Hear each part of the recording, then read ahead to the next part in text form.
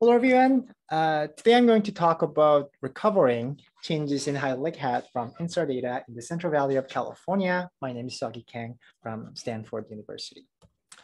Central Valley of California is one of the most productive farmland in the world. And to maintain this agricultural productivity, it uses significant amount of surface water as well as groundwater. And severe droughts in California between 2012 and 16 has drastically increased the amount of groundwater usage in the valley, which has threatened the groundwater sustainability. With this, the Californian government legislated a Sustainable Groundwater Management Act called SGMA in 2014. And by this act, we need to it is required to be equipped with an ability to monitor changes in groundwater head. And today, sort of my focus of today's talk is sort of developing a methodology to monitor groundwater head, changes in groundwater head in high spatial and temporal resolution. So the Central Valley of California is composed of Northern Sacramento Valley and Southern San Joaquin Valley. And Southern San Joaquin Valley, more pumping of groundwater in the warmer, drier south causes more subsidence, as you can see in this map of surface deformation. So red color means a large subsidence is about 25 centimeter per year. The aquifer system of the Central Valley composed of mostly sediments like clays and coarse-grained materials like sand and gravel. And there are numerous interbedded clays embedded in the coarse-grained materials. And the base is an impermeable base. It's like a marine sediments have lots of clays. And if you go to the southern part of the valley, there is a regional confining layer called Corcoran clay, and that divides the shallow aquifer and the deep aquifer. And shallow aquifer is unconfined and deep aquifer is confined. And you can see the lateral extent of the Corcoran clay here. And as you can see, the large subsidence anomalies are included in this extent, kind of giving us a clue the major source of the deformation is from the deep confined aquifer. And much of the Central Valley system is best described as a semi-confined due to this numerous interbedded clay, which can act as a small confining unit. And overarching question that we have, how do we monitor changes in head? The traditional approach is well-based, which provides an accurate point information, and it provides a direct information about hydraulic head or changes in head. However, the spatial density of the well data is generally low, and the depth coverage is limited due to the increasing cost of the drilling with increasing depth. The shallow aquifer has a relatively good coverage, while deep aquifer has very poor coverage. So there is a large data gap in the deep aquifers, and that is our focus. How do we fill in this data gap? And what we're going to focus on is using a satellite interferometric synthetic aperture radar called InSAR technique to fill in this data gap. So we have a satellite here sending electromagnetic pulse, which can measure the phase, and the satellite can come to the same place and then measure another phase, and this phase difference by kind of converting that into a deformation, surface deformation, we can measure the surface deformation from the satellite, and that is basically the InSAR technique. And importantly, spatial and temporal changes in hydraulic head are encoded in the ground deformation, resulting in surface deformation that can be measured by this InSAR technique. And InSAR technique has a great spatial coverage, high spatial density, and good temporal sampling rate. And it is sensitive to the head in the deeper aquifers, like confined or semi-confined. However, what it provides is a indirect information about the head, because what we're measuring is the surface deformation. And there can be other factors affecting the deformation. So we need to be careful about this limitation of the technique. And InSAR data in the Central Valley, we have about 1.7 million time series, which kind of covers most of the valley. And the lateral resolution is about 20 to 100 meter, and we measure every 6 to 12 days. We have a total of 284 time channels between 2015 to 2019. In head data, we have about 20,000 wells, including all types of wells, domestic irrigation monitoring, and lateral resolution, as you can see, highly variable. And importantly, the temporal sampling and coverage are very, very limited. So that kind of provides us a motivation to develop a new monitoring approach. Conceptual model of the surface deformation in the valley. So in the valley, surface deformation can be expressed as a sum of poroelastic response plus loading response. And I'm going to explain these two different responses now. So poroelastic response is basically due to the changes in head of the aquifer. Suppose we got a deep aquifer here and we're pumping in from the deep aquifers. And with the pumping of groundwater, the head and this coarse-grained materials in the deep aquifer that it will reduce, and that generates a different sort of head distribution between clays and coarse-grained materials, and that'll drain the water from clays to the coarse. And this is a diffusive process which takes a time, and that will compact the interbedded clays, which result in the surface deformation that can be measured by the InSAR data. And the reason why the major compaction is happening in the interbedded clays is due to the larger compressibility of the clay compared to the coarse-grained materials. So what we're interested in is recovering this head change, which is the driving force of the system. But to do so, what we also need to estimate the properties of the interbedded clays, because that modulates the surface deformation. The second response was the loading response. And so any kind of form of water that can be added to the ground surface that can generate the loading response. If you add the mass, it'll make the ground subsidence, but if you remove the mass, it'll generate the uplift. So when you remove the mass, it's like a dry season or drought season. So you expect the uplift in either dry season or a dry season. Now we're going to do a data analysis to explore relationship between head measurements and InSAR data. But again, I want to emphasize the InSAR data can have both changes in hydraulic head, like poroelastic response, as well as the loading response.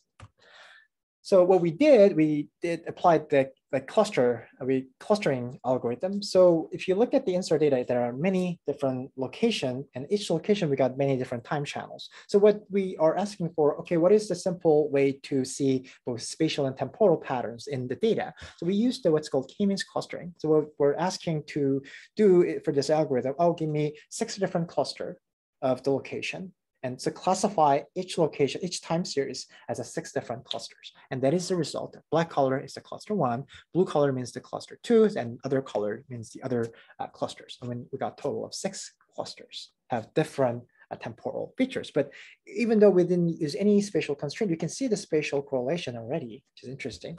And we can also plot that up as a function of time for each clusters. And here the blue color means the wet season and white color means the dry season. And cluster 1, 2, 3, 4, 5, 6 has different, distinctively different time features or temporal features. And that's what we can obtain from the InSAR data. But now what we're interested in is the relationship between this InSAR data and the head measurements. So what we do, we find a co-located InSAR data and head measurements. So for a given InSAR data location, I'm gonna find any proximate InSAR data, the head measurements within 1 to 2 kilometer radius. So for cluster 1, I'm going to start with the cluster 1. So cluster 1 occupies 76% of the data, which is the majority of the data. And on the right-hand side, I'm showing the co-located data as a function of time. And the left-hand axis is the head, and right-hand axis is the deformation for the InSAR data. Again, wet means the blue color, dry means the white color, and drought season, I kind of notified it as a red color. Okay, and starting with the head data, in a wet season, it goes up, dry season goes down, goes up, goes down, so it oscillates. In a drought period, multiple years, it kind of goes down in general, okay? And then after the drought, it goes up, so it had this recovery.